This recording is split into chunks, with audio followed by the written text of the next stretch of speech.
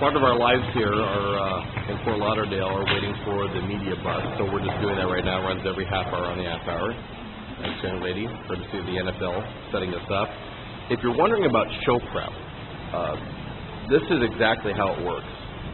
Hosts will pick up a newspaper, right, if one is available, and they will peruse it. They won't actually read; they'll scan it. Right, headlines.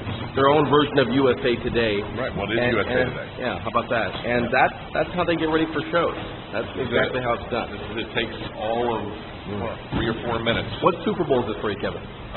This is only I think it's my 5th Super Bowl. All right, you've been to Redskins Super Bowl. Yes, I have. Yeah. 2 of them. Yeah, as a fan.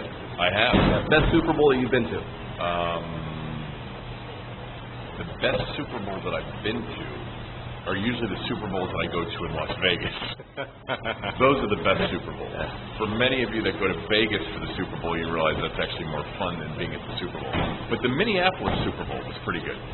It was cold and it was snowy, but it was a pretty good Super Bowl. We'll talk to you on the media bus as Kevin continues his show. Do we have to? Yes, we have to. Okay. Yeah.